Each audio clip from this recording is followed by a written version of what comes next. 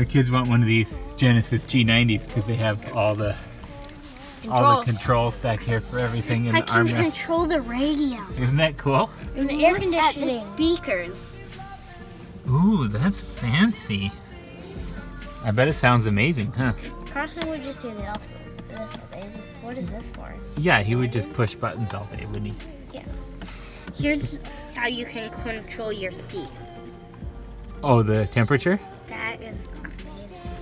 You guys want a G90? Yes, I do. No.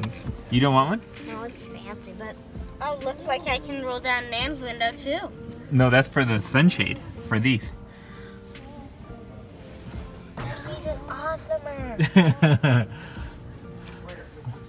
Oh my goodness.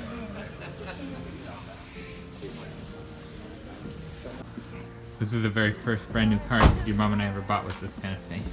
And the first one you got was the Republic. Time for our tour.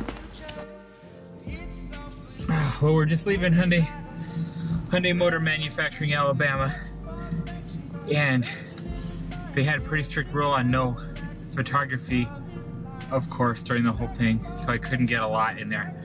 I did take a few little videos of the showroom area and stuff with my phone, so I'll try to incorporate those in, but no videos on the tour, of course. But it was a really fun tour.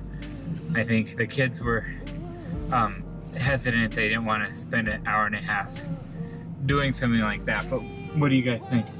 I thought it was pretty cool.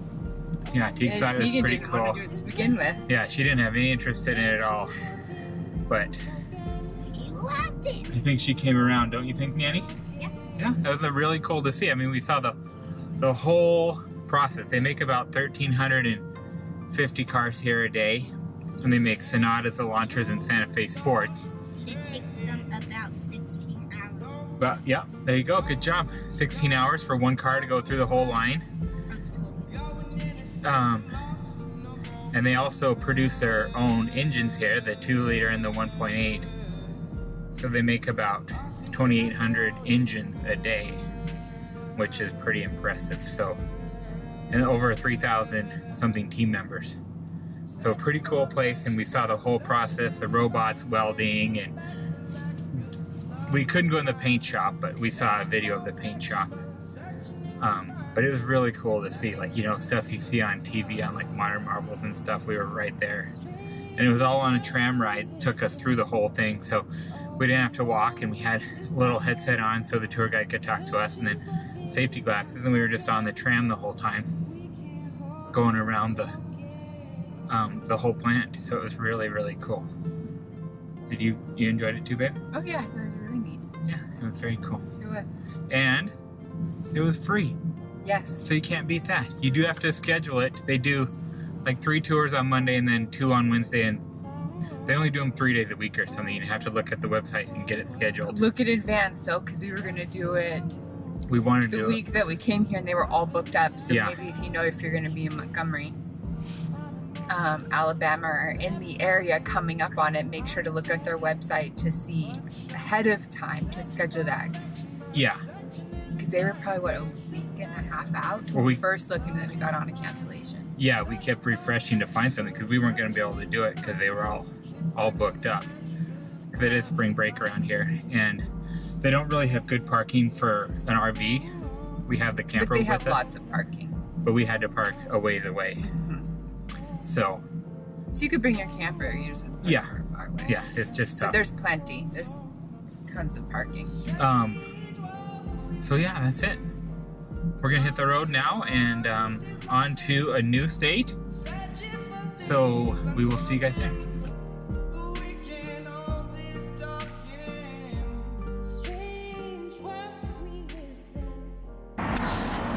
Well, we just got out of your favorite store and mine, the Costco, and found out we had lost the cover to our refrigerator here. So it must have blown off somewhere on the highway in between Hyundai and here. So I will have to get another one of those ordered and figure out a way to cover that for the next part of the trip. So stand by. Well, I wandered back a little bit this way where we came in and I didn't see it on the road. I was hoping I could find it, but I had some screen left over from replacing the screen in our door, and then I just put some Gorilla Tape around the edges. So it might be a little bit of a mess when I clean it up, but that will keep it covered and keep the bugs out until we get a new one. So that'll do for now, I think. Doing repairs in the Costco parking lot, nothing like it.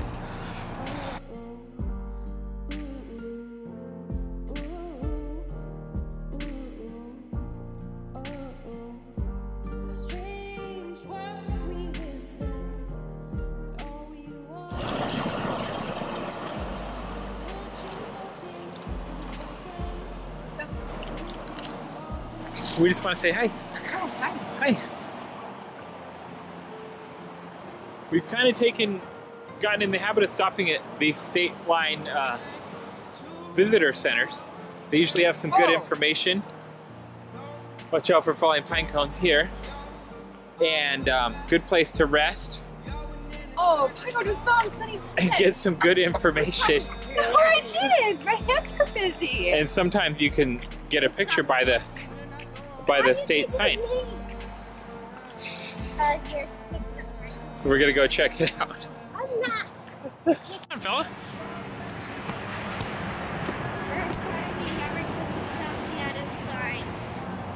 So we get everybody in there? You don't have a sign in there. Welcome to Georgia. Huh? We're glad Georgia's on your mind, Sonny. Strange world we live in. All we want is loving, searching for things unspoken. We can't hold this token.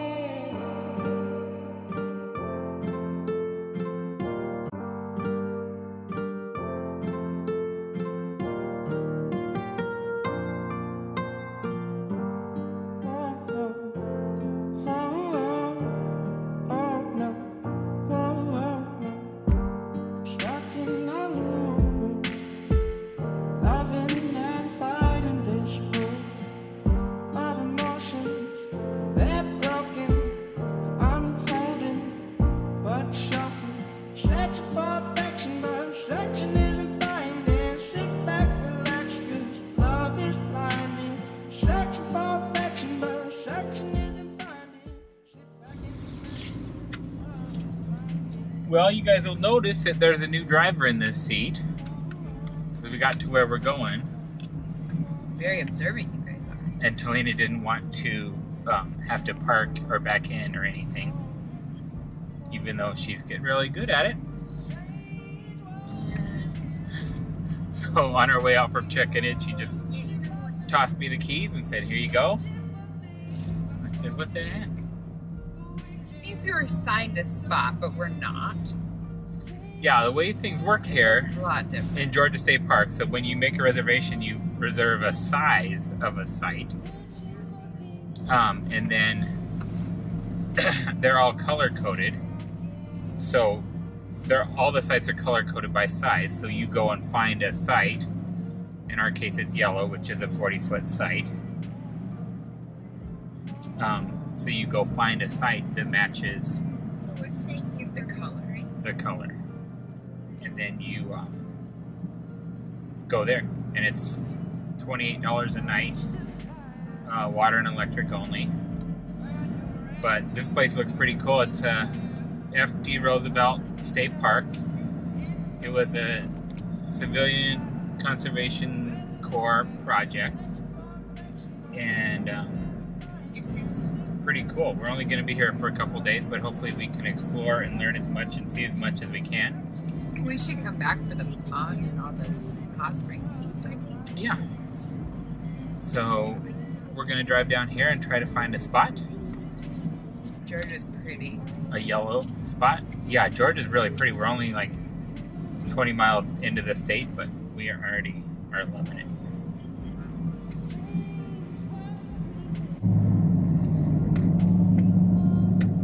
Well, do you want to do that one? See, this is why I didn't want to do this. Yeah, I don't blame you.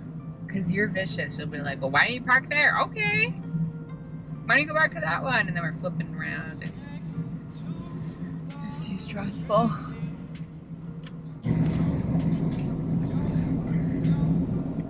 This is a tiny campground. Roads are small. Yeah. Pretty tight. I'm glad I'm not doing this. Should we go? It's going to be fun to back into one of these bad boys. Go through 3 here? I don't think there's any spots. Well, there might be spots in 3. I don't know. She highlighted, but I don't know what. Yeah, I guess. All these are back ends, but 107 is going to be your only pull through. I don't need a pull through. Yeah, you don't. Oh, yikes. What? This is just really narrow. It'd be really hard to impossible to get any lane longer than what we're in right now. Right here. It would be fun.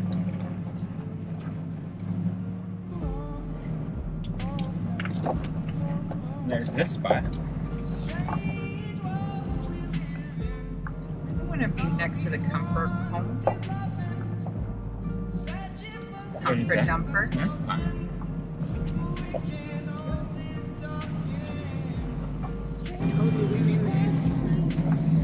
I think this one will be good. Nice close to the playground. We have this whole area here too. Yeah. Okay, do you want me to line you up? Yes, please.